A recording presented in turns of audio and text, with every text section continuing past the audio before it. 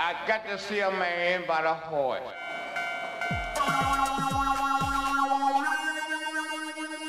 Midnight train to Mississippi. If you don't see me by the horse won't see me.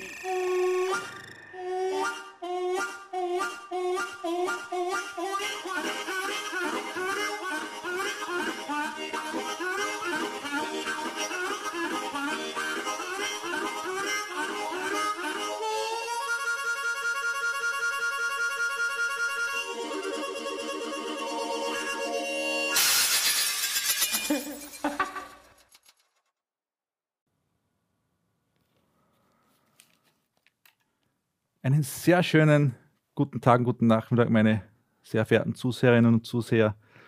Das Bluesbuero TV, erste Sendung 2023.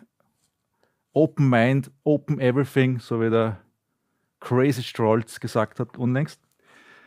Mein Name ist Jörg Brunnbauer und ich freue mich wirklich sehr, dass wir da im Studio des Dorf-TVs aus dem Herzen der Altstadt da eine Sendung gestalten können. Da sind ja ca. 12 Kameras aufgebaut, alles in 4K und HD. Also eine richtig gute Auflösung. Und ich habe sogar einen Teaser gebastelt, wie ihr zuerst gesehen habt, mit dem Bluesbuero-Logo. Den habe ich schon länger in der Schublade, weil ja Arte an mich herangetreten ist, ob ich eine Late-Night-Sendung machen möchte. Ich habe gesagt, nein, das ist mir zu weit zu fahren und sehr unökonomisch. Jetzt habe ich dann Dorf-TV eben diese Anfrage bekommen, erst vor einer Stunde circa, dass ich das machen kann. Jetzt haben wir das natürlich ganz schnell da irgendwie schauen müssen, dass wir da Leute kriegen, die bereit sind, hier in diesem schönen Raum zu musizieren und zu mir zu kommen. Ist uns gelungen. Es sind 2 Leute da aus dem Bluesbuero. Das Bluesbuero ist eine Plattform, die wir vor 4 Jahren gegründet haben, circa, wo wir einfach quasi diese Blues-Szene unter Anführungszeichen, weil Szene gibt es keine eigentlich in Wahrheit, aber diese Blues-Musikanten, die wir halt da in Oberösterreich haben, zusammengefasst haben, unter einem Dach. Da haben wir das Bluesbuero gegründet. Das kann man sich auch im Internet schön anschauen. Da sind wirklich alle Bands drauf, die wir haben. Wir sind mittlerweile 15, 16 Personen, die da aktiv sind. Manche schon länger, manche nicht so lange, manche werden noch angelernt. Also wir haben auch natürlich ein paar, die gerade noch lernen, Kabel zu löten und wie man XLR-Kabel richtig in der Mischpult steckt. Also wir sind da sehr breit aufgestellt, haben aber auch richtige Kapazunder und Profis dabei. Einen davon, oder eigentlich 2 natürlich, habe ich heute da. Dazu später. Das Bluesbuero hat eine lange Geschichte auch, weil, wenn ich kurz ausholen darf, mein Vater, der Dietmar Brunnbauer, hat ja in den Ende der 60er Jahre den Bluesclub gegründet. Manchen ist das vielleicht nur ein Begriff. Das war eine Horde Jugendlicher eigentlich damals, die da was Neues geschaffen haben, die unter anderem auch eine Blues-Zeitschrift herausgebracht haben, die tatsächlich die erste deutschsprachige Blues-Zeitschrift war, überhaupt es gegeben hat. Weiß man heute nicht mehr. Liegt sogar ein Exemplar in Amerika in der Library of Congress. Das hat sich der George Bush immer angeschaut, aber er hat es immer verkehrt gelesen. Jetzt hat er geglaubt, das ist irgendwas Fremdsprachiges. Jetzt hat sich das nicht so durchgesetzt, aber es ist ein anderes Thema. Und ja, da könnte man vielleicht einmal eine Sondersendung machen, weil da unter anderem mein Bruder noch sehr viel weiß. Und ich habe gerade erfahren, dass es irgendwen gibt, einen Menschen, der da gerade eine Arbeit drüber schreibt anscheinend. Und möglicherweise hat auch der Gunter Trübswasser Zeit, der Gründungsmitglied war. Man kennt ihn noch als grünen Landtagsabgeordneten, glaube ich, nennt man das. Die haben da wirklich Großartiges geschaffen. Ja, uns gibt es natürlich auch, das muss ich natürlich auch erwähnen, heutzutage geht das nicht ohne, also auf diesem ganzen Social Media, was es gibt, Facebook und YouTube, mehr kenne ich nicht. Also da kann man auch Sachen von uns anschauen. Im Internet sind immer sehr schöne Videos von Live-Konzerten oder aus dem Proberaum.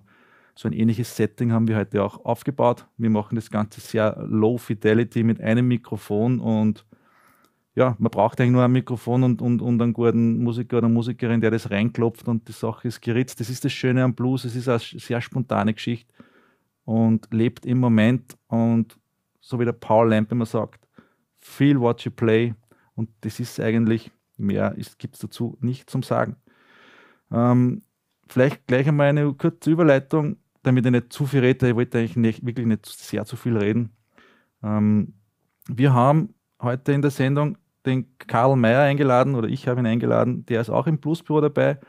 Der Karl ist schon eigentlich einer, der am längsten, glaube ich, aktiv ist in der Musikszene und auch schon sehr große Bühnen bespielt hat, da können wir nur träumen davon. Zwar natürlich in einem anderen Genre oder so, aber da werden wir dann später im Interview noch drauf eingehen. Er spielt eigentlich hauptsächlich Musik, die bezeichnen wir als Pre-War Blues, das heißt alles vor dem Zweiten Weltkrieg, soweit ich das richtig verstanden habe. Da gibt es dann ganz alte Blueser, in Charlie Patton und Big Willie, Mac Blind Johnson, du weißt dann so vielleicht mehr. Die haben da alle diese Musik quasi in die 30er Jahre sozusagen gespielt und da hat sich er drauf gehabt. Er spielt da vornehmlich Instrumente, die tatsächlich aus der Zeit stammen. Eine Gitarre ist leider gerade beim Hereintragen ist mir runtergefallen. Aber es ist nicht so tragisch, das ist erst Blech. Und wie gesagt, das ist jetzt schon über 100 Jahre alt. Das sollte eigentlich kein Problem sein. Wir werden jetzt gleich losstarten und wie ihr gleich sehen werdet, haben wir das Live-Studio auf der anderen Seite aufgebaut. Und ich würde jetzt bitten, vielleicht um einen Schwenk mit der Kamera. Meine Damen und Herren, da sitzt der Karl Mayr. Er wird euch jetzt ein schönes Stück spielen und danach noch ein zweites und dann werden wir ein bisschen quatschen, um was es da geht.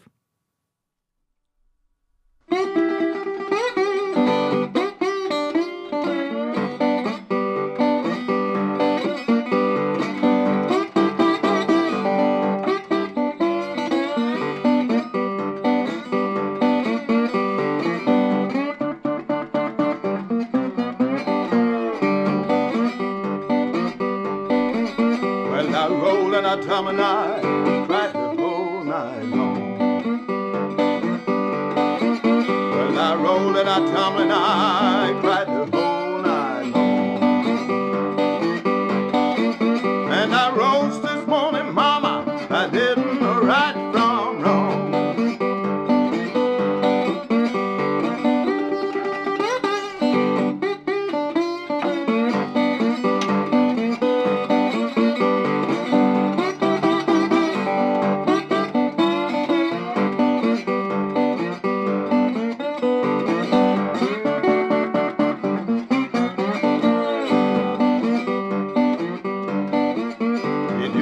Wake up and find you're the roller gone.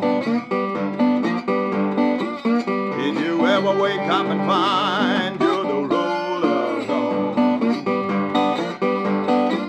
And you wring your hands, you cry the whole day long. And I told my woman, Lord, for there's a time. And I told my woman just before I left the town, don't you let nobody hear a bell house sound.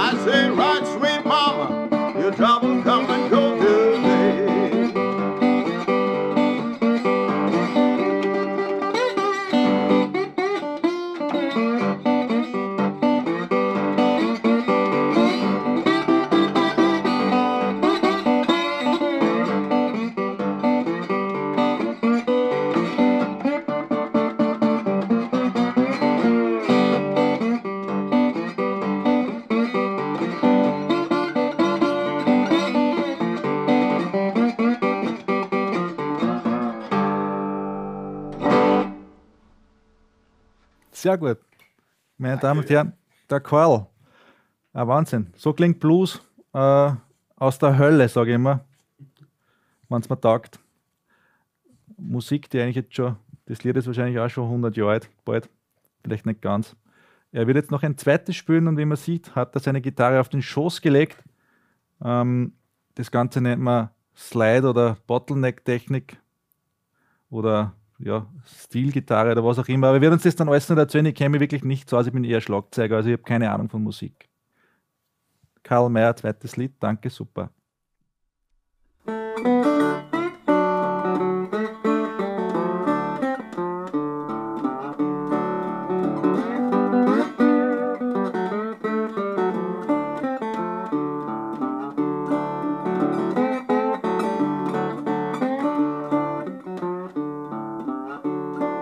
Well, I'm a low down rounder and I got the worries on mine.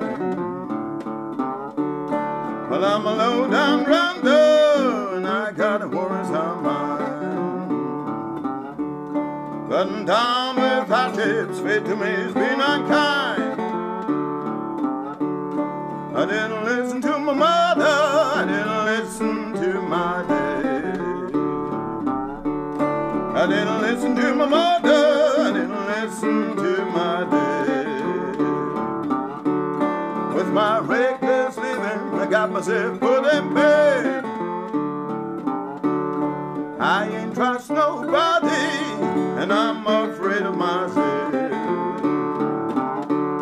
I ain't trust nobody, and I'm afraid of myself. I've been too low down, Lord, put me on the shelf.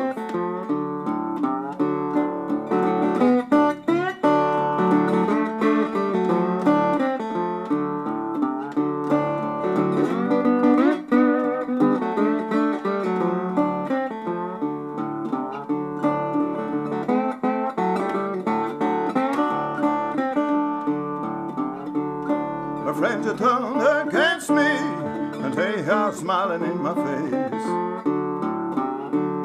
My friends are turned against me, they are smiling in my face.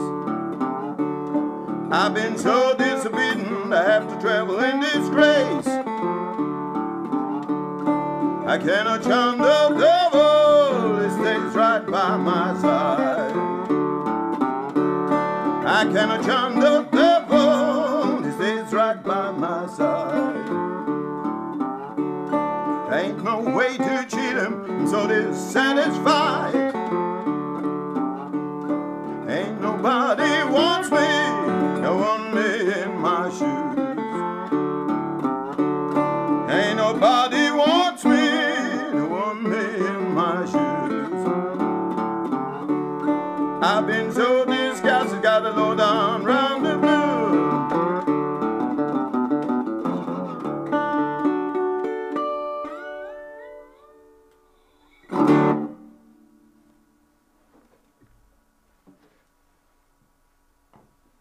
Sehr gut, danke lieber Karl.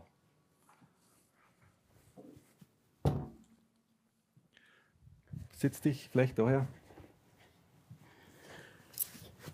Servus Jörg.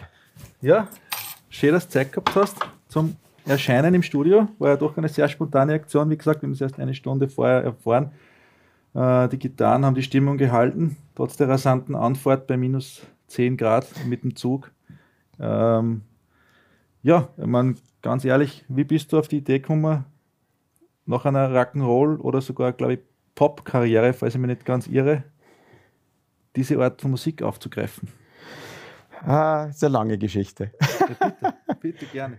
Du fragst dir Füllmaterial, oder? Füllmaterial, weil ich habe wirklich, mein Zettel ist eigentlich aus, also meine Unterlagen, Ja, nein, ich habe in einer Alternative Rock Band gespielt.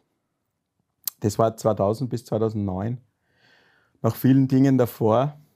Und habe währenddessen schon, also begonnen habe ich mit dem Blues als Kind. Also ich komme schon vom Blues, bin Berufsmusiker geworden und bin dann halt ein bisschen abgeschweift, ja. Und bin dann eben von 2000 bis 2009 habe ich in einer Alternative Rock Band gespielt mit dem Namen Julia. Und wir waren ganz erfolgreich und auch viel in Österreich und auch sehr viel in Deutschland unterwegs und im angrenzenden Ausland, Ungarn, Tschechien, Schweiz, Italien. Und währenddessen habe ich schon wieder mich ein bisschen zurückentwickelt in meine Jugend und habe begonnen, Rockabilly zu spielen. Und war aber immer nur Gitarrist und kein Sänger. Und irgendwie habe ich nicht die richtigen Leute gefunden, mit denen ich zusammenarbeiten habe können. Hast du das dann einfach überlegt, dass du das alleine mehr angehst? Oder? Genau, weil als Gitarrist alleine kannst du Instrumentalmusik machen, das wollte ich nicht. Und somit habe ich mich entschlossen, singen zu lernen.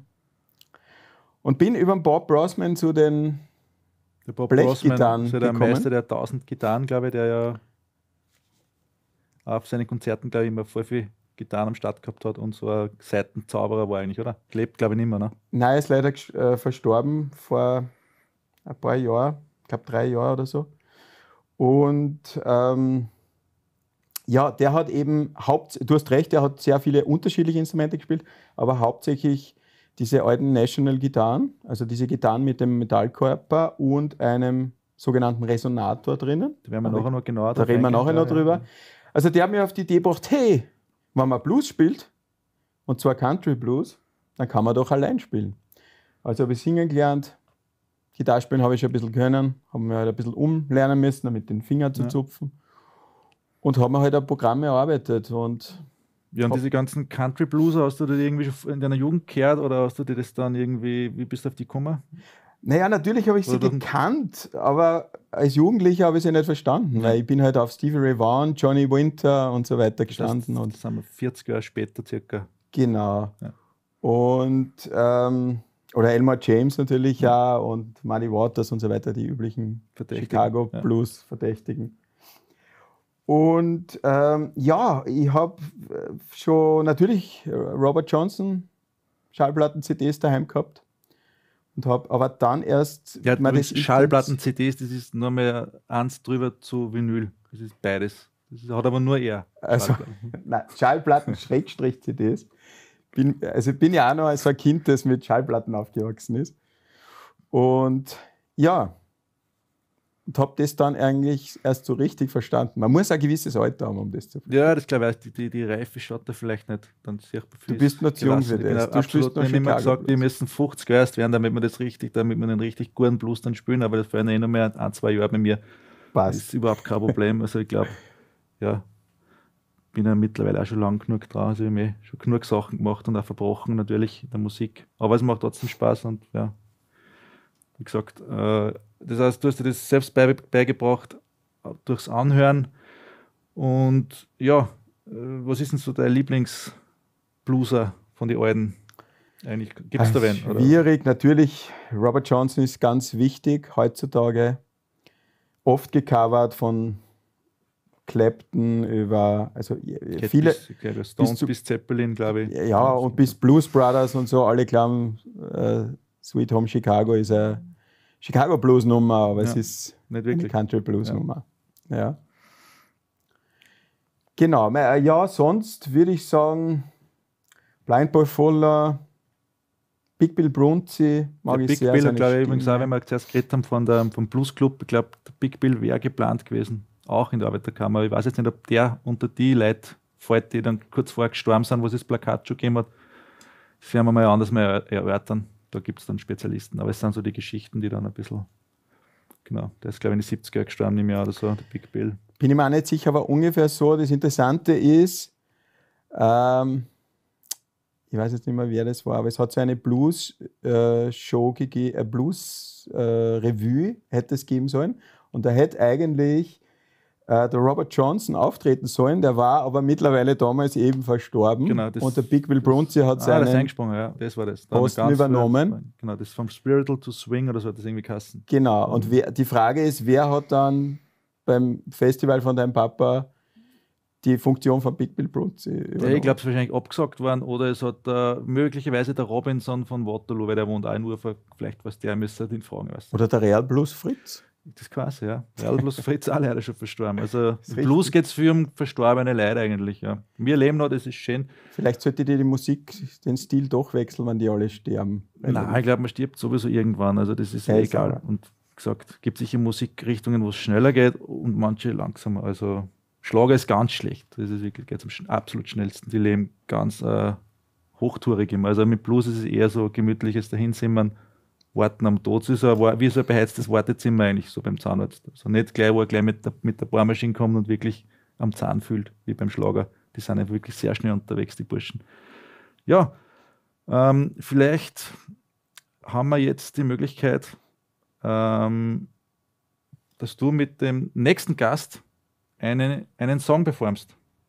Da würde ich bitten, mit dem Max Schonka, der der Hausmeister des Bluesbüros ist, der dort die Kabel löten und hat den Fuhrpark, Haufen alte Lader und was es sonst noch gibt, so 2 Lader, einer ist meistens kaputt.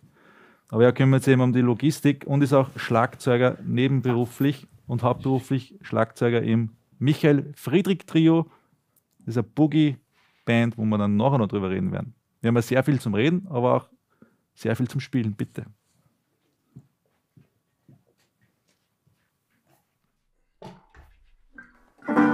Ready? 1, 2, 1, 2, 3, 4.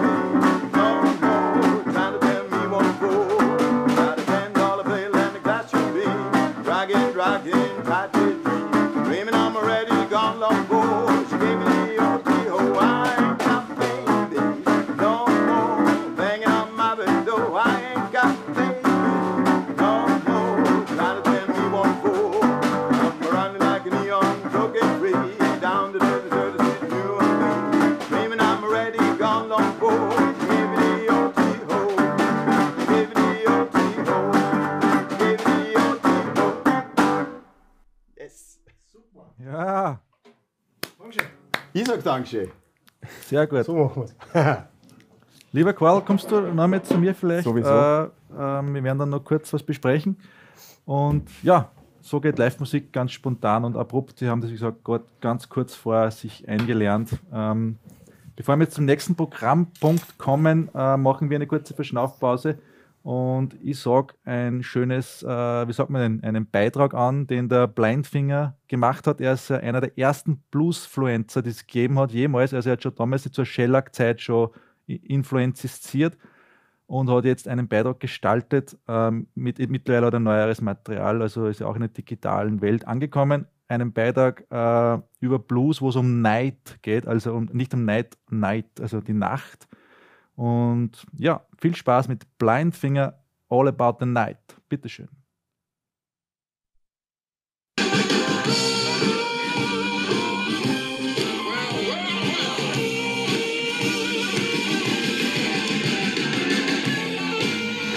Grüß euch zu einer weiteren Folge Blindfinger on Blues. Es ist ja mittlerweile, glaube ich, der 231. Teil oder so ähnlich. Und es ist besonders erfreulich, dass jetzt das auf Dorf-TV, Dorf, nicht Torf, Gottes Willen, Dorf-TV laufen wird und nicht mehr auf meinen bisherigen Kanälen, Tele, Instagram oder so ähnlich, wo ich selber nicht einmal mehr die Folgen aufrufen kann, weil das Internet ist groß und wo das hingerutscht ist, ich weiß es nicht. Somit umso besser, dass wir das jetzt auf Dorf-TV machen, wo alles sauber, ordentlich herunter spielbar ist. Und das heutige Thema ist die Nacht im Blues. Night. Im Blues geht es oft um die Nacht. Warum? Naja, das werden wir gleich rausfinden. Ist ja nicht so, dass die Nacht außer finster und nur zum Schlafen da war, sondern die Nacht ist ja für vieles Symbol. Und wir hören uns da ein paar Beispiele an. Sie so anschauen, wir haben natürlich den Blues, den spielt man in der Nacht. Und meistens war es ja so, dass der Blues dann die ganze Nacht gespielt wurde. Da gibt es ja legendäre Auftritte legendärer Leute, die haben gespielt von, weiß ich nicht, 9 am Abend bis 6 in der Früh. Das hat zum Beispiel so ausgeschaut. Da sehe ich den Muddy, den großen Muddy, wisst ihr, Muddy, ne? Muddy Waters, ne? Wisst ihr, da. So, Entschuldigung. Ja, genau.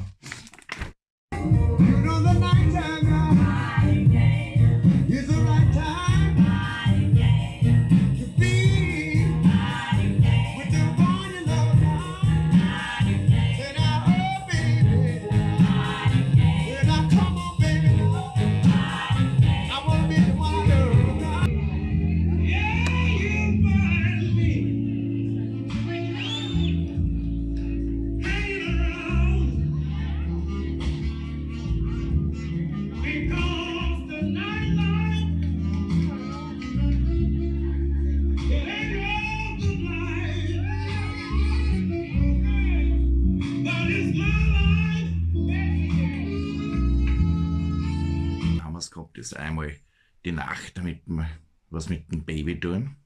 Und das zweite Mal die Nacht, wo wir darüber nachdenken, was ist vielleicht, was rennt nicht so gut oder ja, so eine Art Resümee seines Lebens zu machen. Nicht wahr? B.B. King, Nightlife, sorry. Da geht es genau um das andere. Und noch ein schönes Beispiel, wo ich mir nicht ganz sicher bin, was die Sängerin ausdrücken möchte, ist das nächste Lied.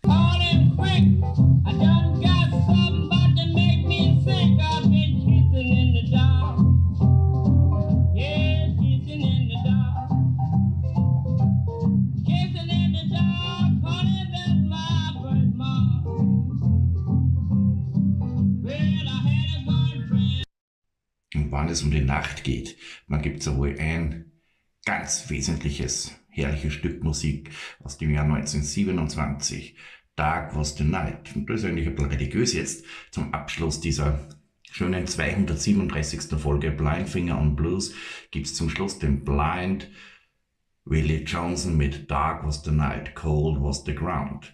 Hört sich das an. Wir hören uns und sehen uns das nächste Mal bei Dorf TV zum sehr, sehr wichtigen Thema des Blues, Blind Finger on Trains.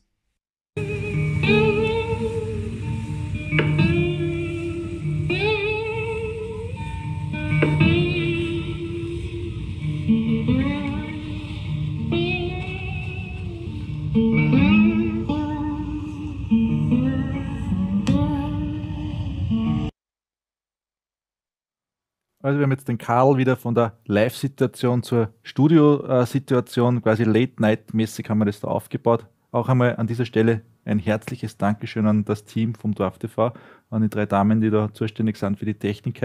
Das ist sicher professioneller als das meiste, was der ORF so verbricht, kann ich sagen. Soundtechnisch und sowieso auch natürlich. Ja, der Karl wird jetzt gefragt, ob mich doch natürlich, weil ja ist ja nicht so üblich, dass er mit so glanzerte Gitarren kommt. Meistens sind so Schlaggitarren oder Gitarren mit so einem Equalizer oben, die was dann direkt ins Mischpult eingesteckt werden und wirklich fantastisch klingen im negativen Sinne. Also das ist ja schon natürlich ein Konzept dahinter, aber natürlich auch eine gewisse Vorgabe, weil ja die Musik ist ja damals auch nicht recht viel anders gespielt worden. Das Einzige, was jetzt ich dazu weiß, das kann uns er dann nur genau erklären, ist eher das, dass diese Gitarren natürlich, also die sind zum Teil, kommen ja aus irgendwas, eine tschechische Verbindung oder polnisch, weil die Brüder, die das irgendwie erfunden haben, die Dobros und so, waren ja aus irgendwie Emigranten, glaube ich, sagt man. Und die Gitarren sind sehr laut, das heißt, die haben sich natürlich durchgesetzt, wenn diese ganzen Bluesmusikanten da irgendwo zu später Stunde, nachdem die ganzen Arbeiter heimgekommen sind am Samstagabend, dann in die Juke-Joints da gewerkt haben, da hat es ja keinen Strom gegeben. Und diese Dinge haben sich natürlich ordentlich durchgesetzt. Und ja, so, das ist so ungefähr, was ich jetzt weiß. Aber jetzt erzählst du uns bitte mal zu diesem Teil, würde mich interessieren, was ist das? Kann man damit Cricket spielen und wie alt ist das? Also Cricket kann man nicht spielen, aber man kann Einbrecher niederstrecken damit. Die Gitarre ist aus 1929, Rechenserver hoch. Sagen wir Viele 100 Jahre. Jahre alt, ne? Fast. Ja, 90.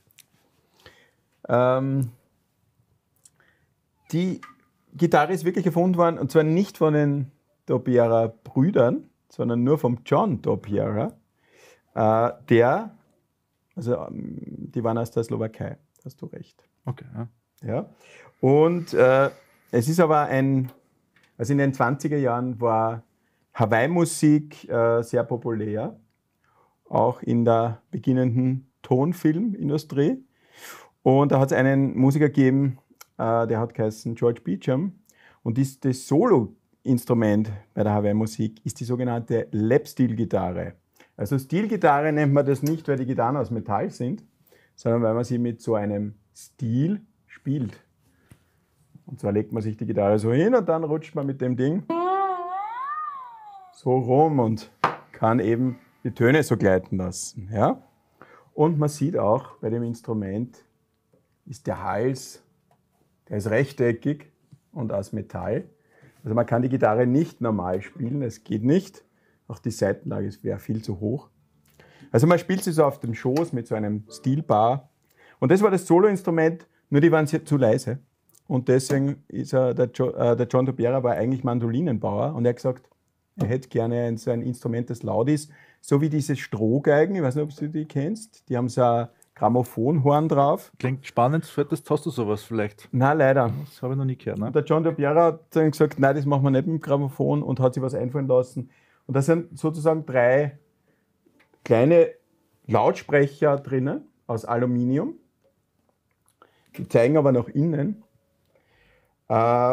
und nehmen die Schwingungen von der Seite ab und strahlen es in den Korpus rein, und bei den Löchern kommt halt der Sound raus. Und diese Instrumente sind wirklich, so wie du zuerst gesagt hast, schon irrsinnig laut. Das heißt, eigentlich sind die Instrumente für Hawaii-Musik erfunden worden. Und nachdem das so erfolgreich war, haben sie dann auch begonnen, mit normalen Gitarrenhälsen Gitarren zu bauen. Und dann sind halt die Jazzmusiker zuerst draufgekommen und dann auch relativ rasch die Bluesmusiker, die auf der Straße gespielt haben und natürlich war das nicht recht teuer zu verstehen, so ein Instrument? Ich meine, das Material? Ja, sicher. Das war, also die Sache ist eben die Musik, die ich spiele aus den 20er, Ende 20 und frühen 30er Jahren, da haben sich die Bluesmusiker diese Instrumente noch nicht leisten können. Also die ersten, die mit Resonator-Gitarren gespielt haben von der Marke National, waren der Sun House und fällt mir jetzt gerade nicht ein. Das passt. Booker White. Und das aber viel später. Also, und leider haben Bluesmusiker am Anfang noch mit den normalen Holzgitarren. Aber so in den 40er, 50er Jahren, wie das dann die erste Revival war, haben es dann schon sehr gut diese Instrumente. Gut, wir wollen das jetzt auch nicht überstrapazieren, diesen Nerd-Talk, wie Sie ihn nennen. Ich möchte jetzt bitten abzubrechen, damit keiner ermüdet von den Zuseherinnen und Zusehern. Dafür möchte ich jetzt den Markus Schonka auf die Bühne bitten. Der Hausmeister des Bluesbüros, wie jetzt zuvor schon angekündigt. Bitte passen Sie auf die Kabel auf. Ja. So vorsichtig, wie ein Hausmeister nur sein kann.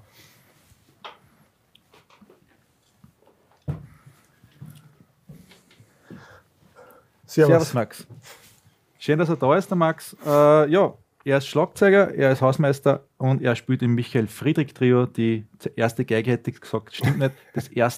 Die erste Snare Drum.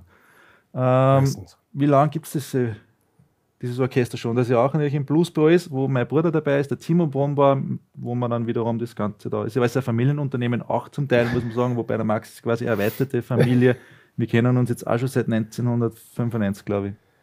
Ja, ich kann es jetzt gar nicht so sagen. Ungefähr, Ich muss es liegen, aber ich glaube, es stimmt so. Ja. Also, um zurückzukommen zu deiner Ausgangsfrage, das Michael-Friedrich-Trio gibt es ja jetzt auch schon wieder seit mehr als 10 Jahren, wobei wir nur 8 Jahre davon gespielt haben, weil 2 Jahre ja diese Corona-Zwangspausierung Also war, die 2 uns genauso quasi, betroffen. Ja, wir hätten 2 Jahre proben können, genau. Wir haben dann doch andere Dinge vorgezogen und ein bisschen was über Zoom-Videokonferenzen gelernt und Online-Checkern und diese Dinge, mit denen man sich halt so damals die Zeit vertrieben hat, wie die dunkle Zeit, wie ich es jetzt nenne, rückblickend von heute, The Dark Hours. Auf The Blues, ja. Ja, nicht nur auf The Blues, aber hauptsächlich. Ja. Also wie gesagt, Michael Friedrich Trio mittlerweile im 11. Jahr des Bestehens ist quasi ein Jubiläum, ein ganz besonderes, weil ungerade Zahlen sind immer besser als gerade Zahlen. Auf jeden Fall. Ja, finden wir. Das Michael-Friedrich-Trio wird natürlich sowieso auch einmal eine Sendung da herinnen kriegen. Klar, die haben aber jetzt keine Zeit gehabt, nur 1/3 des Trios heute. Wir müssen natürlich auch schauen auf die Kosten, ich weiß nicht, ob ich das schon erwähnt habe. Es ist ja sechster Teuerung, alles teurer. Früher, wenn man einkaufen gefahren ist, hat man einen ganzen Einkaufswagen voller Bluesmusikanten gekriegt. Heute geht maximal einer rein und der spielt schlecht. Aber man muss mit der Zeit gehen, das ist einfach so. Also das Friedrich-Trio 10 Jahre, Boogie-Woogie, ein bisschen Rock'n'Roll vielleicht. Was ist da noch dabei? Du hast das gerade super zusammengefasst. Boogie-Woogie, Rock'n'Roll und natürlich ganz viel Blues, wobei ja Boogie-Woogie und Rock'n'Roll auch nur Spielarten des Blues sind. Wie haben sie immer gesagt, Blues is the roots and the rest are the fruits. Schön, das hat er sehr schön gesagt. Diesen Satz hat er sich wochenlang vorbereitet. Ja, ich hab extra nachgelesen, du hast meine Hauptlektüre da liegen. Das Rolling Stone Magazin aus den 70er. Also das Friedrich-Trio wird jetzt ja, was ich gehört habe, wieder aktiv, aus dem Winterschlaf erwachend.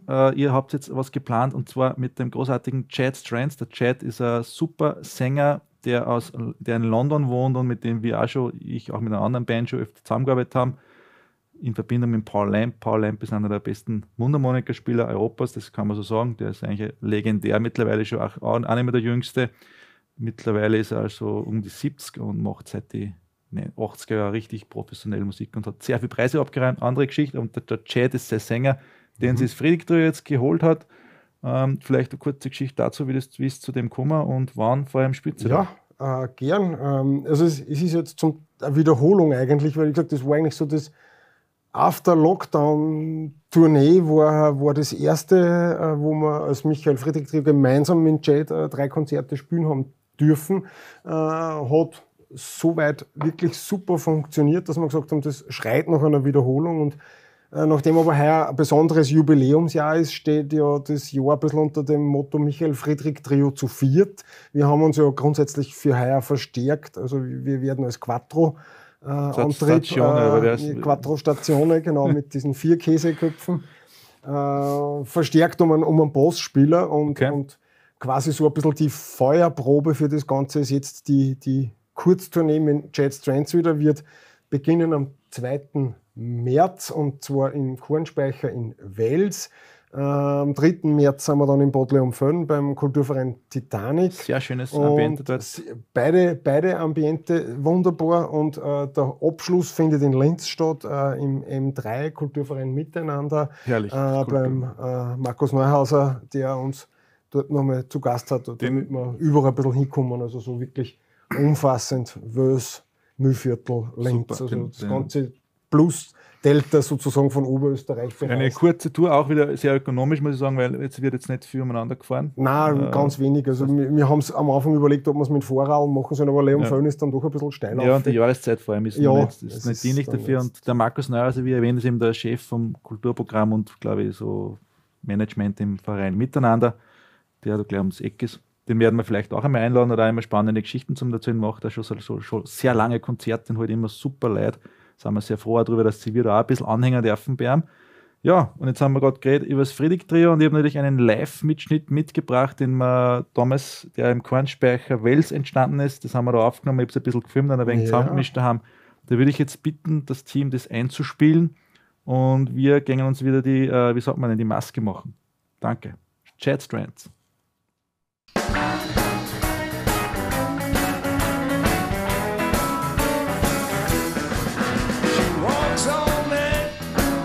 All day, don't like what she's doing, but praise her.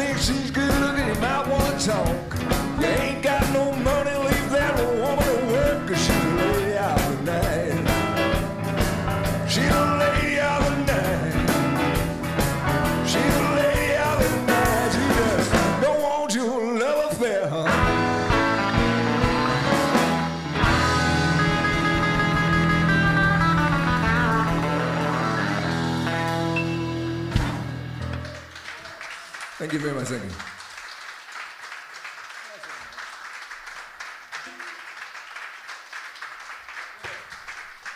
Ja, das war der Chat Strands mit Michael Friedig Trio. Michael Friedig am Piano, Timo Brunnbauer an der Gitarre, Chat Strands Gesanggitarre und der Max Schonka, der jetzt da sitzt aus dem Video direkt her ins Studio, ist der Schlagzeuger von dem Orchester. Und ja, das wird jetzt im März losgehen. Geprobt habt ihr nicht, hoffentlich. Nein, wir sind mitten in den, also seit eigentlich Dezember im Dauerprobestress, weil wir jetzt zu 14, also einer mehr, und das ist einfach ganz anders. Wobei der, dem uns dazugehört, haben wir ein alter Haudegen. Gut, das ist der Einzige, der wirklich Noten lesen kann. Genau, Dominik Gaito als Wunderbassist in verschiedensten Bluesformationen anzutreffen. Stimmt. Und auch altgedientes Bluesbüro-Mitglied, also sagen wir, von dem her war es ja leicht, aber gleichzeitig schwer, weil der Jade ja ein bisschen andere Musik teilweise auch macht, also manches geht ja doch schon so Richtung Gospel und Pop, aber es macht einfach Spaß mit Jade zusammenarbeiten. Weil du gerade Gospel und Pop gesagt hast, fällt mir macht es ja auch das Bluesbüro ist beteiligt bei einer vermeintlich famosen Produktion, kann man sagen. Also eine großartige Produktion, die im Sommer stattfindet mit dem Theater in der Innenstadt. Genau. Blues Brothers Musical, oder wie ist das zu verstehen? Es wird tatsächlich heuer im Juli stattfinden, und zwar den ganzen Juli, eigentlich jedes Wochenende. Blues Brothers gemeinsam mit den Leuten vom Theater in der Innenstadt. Der Nick arbeitet gerade das Szenische aus. Wie gesagt, wir sind für die Musik verantwortlich. Der Nick ist der Intendant oder Schauspielermeister? Intendant, Hauptdarsteller, Sänger, also der Hausmeister quasi. Naja, also eigentlich nur viel mehr. Also der ist die gute Seele des Theaters der Innenstadt, sagen wir so, und ein großartiger Stimmenimitator. Also das wird eine ganz eine leibende Geschichte. Bei Schönwetter draußen im Freien, also Open Air geplant.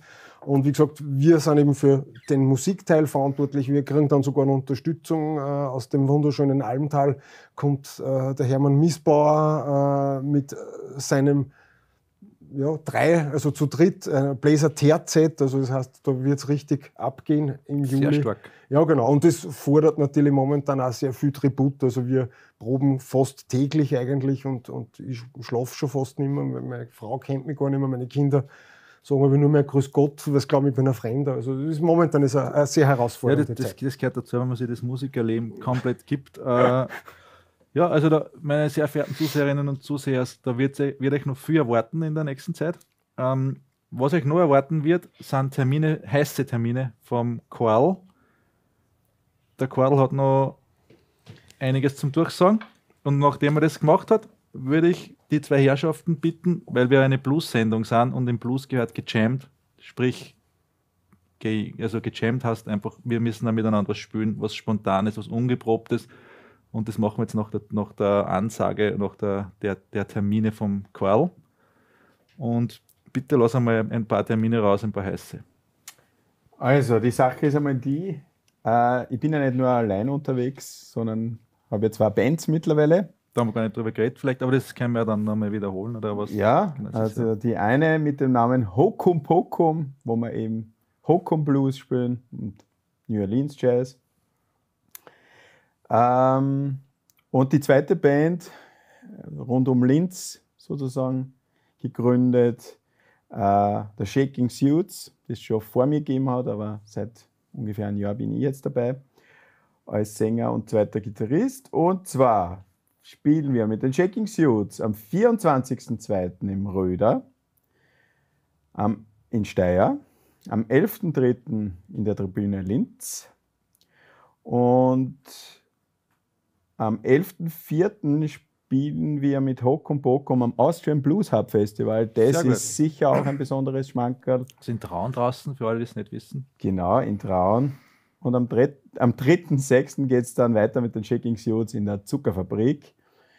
Gemeinsam mit den Juke Joint Royals. Juke Joint Royals. Ja, dann hätte ich noch im August das Cadillac Big Meat in Kremsmünster ist das, glaube ich. Da werden wir auch nochmal aufgehen mit den Shaking Suits. Und wie gesagt, alle Termine gibt es natürlich auf www.bluesbuero.at. Da sind auch die Verlinkungen zu den Leuten, die da mitspielen. Also ihr braucht euch jetzt da nicht Dinge alles merken. Einfach bluesbuero.at eingeben und dann alles verlinkt. Was nur es zum Verlinken gibt, kommt zu alle Leute, die da beteiligt sind. Und ich würde einmal sagen, bevor wir uns jetzt da noch großartig mit Gesprächen aufhalten, mir geht schon wieder der Gesprächsstoff aus. Ich hätte jetzt noch einen Beitrag sonst vorbereitet gehabt, der wird aber erst beim nächsten Mal gesendet. Ich habe da einen Kontakt nach USA, und zwar nach Nashville, und ich habe da eine super Außenreporterin, die Corinna Denk, die mir da dann großartige Videos liefert. Ich habe nur zu ihr gesagt, Pickup Trucks, die Nashville-Szene, Walmart und grausliches amerikanisches Essen. Sie hat gesagt, jawohl, voll geil, das mache ich. Das wird es dann beim nächsten Mal geben. Und jetzt würde ich sagen, wir hauen jetzt noch 2 Nummern ins Mikrofon und dann gibt es eine Abmoderation, oder wie das heißt im Fernsehjargon, und dann sagen wir gute Nacht. Sicher.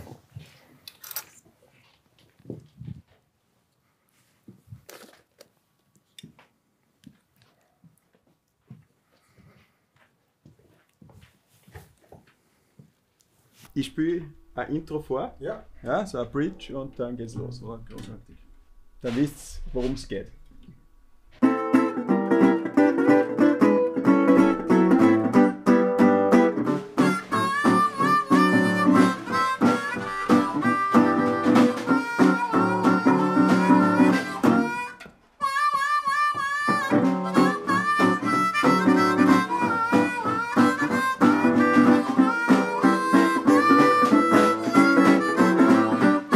I went to a dance with my sister Kate.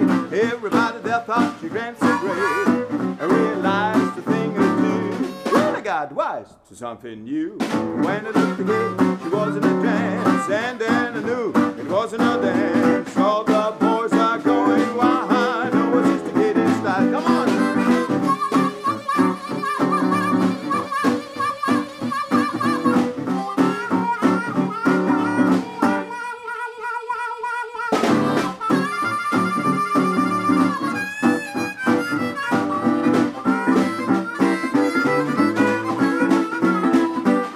I wish I could shimmy like my sister Kate. She shimmies like a jelly on a plate. My mama wanted to know last night. What makes the boy think Kate's so nice? And all the boys in the neighborhood, they know that she can shimmy, and it's understood. I know that I'm late, but I'll be up to date. When I shimmy like my sister Kate, what's it on?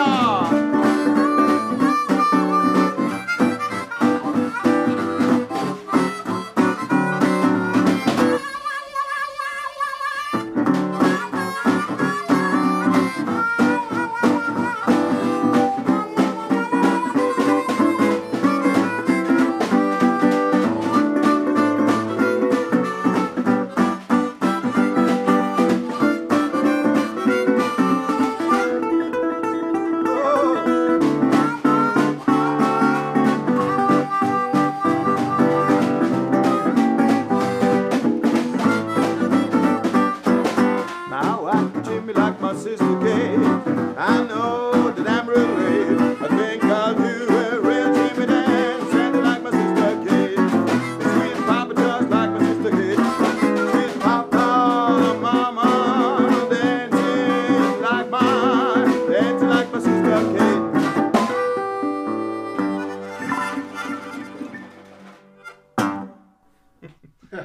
Jawohl.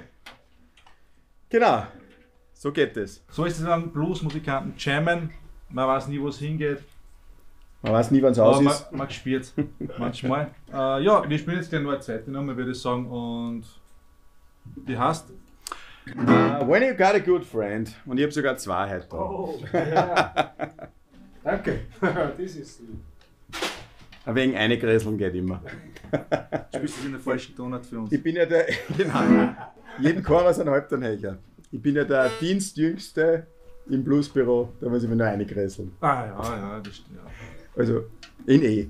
Richtig, super.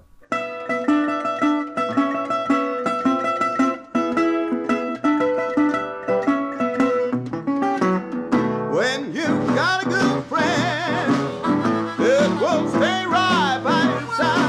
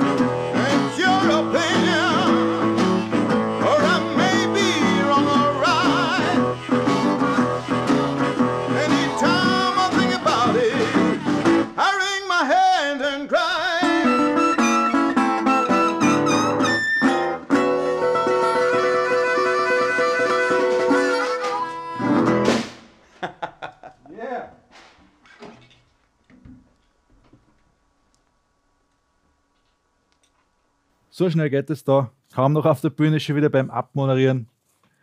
Ja, ich hoffe, ihr habt euch nicht zu sehr gelangweilt da draußen. Ich bin sehr froh, dass ich das machen habe dürfen. War das erste Mal für mich mit Fernsehkameras und so. Ein totaler Blindflug sozusagen. Aber ich glaube, es war eine feine Sendung, soweit ich das jetzt einmal subjektiv beurteilen kann. Liegt natürlich auch an den Leuten, die das da machen und an den Gästen. Ja, ich glaube, es wird eine Fortsetzung geben. Geplant wäre mir prinzipiell das Ganze einmal pro Quartal herauszubringen. Und an Gästen wird es nicht mangeln, glaube ich. Da werden uns schon noch einige schöne Minuten beschert werden, glaube ich, mit irgendwelchen Gästen und Musikanten und Musikantinnen. Ich kann nur sagen, schön war es. Passt auf, wie der Osman Gurti gesagt hat, lasst euch nichts gefallen und seid vorsichtig. Dankeschön, bis zum nächsten Mal.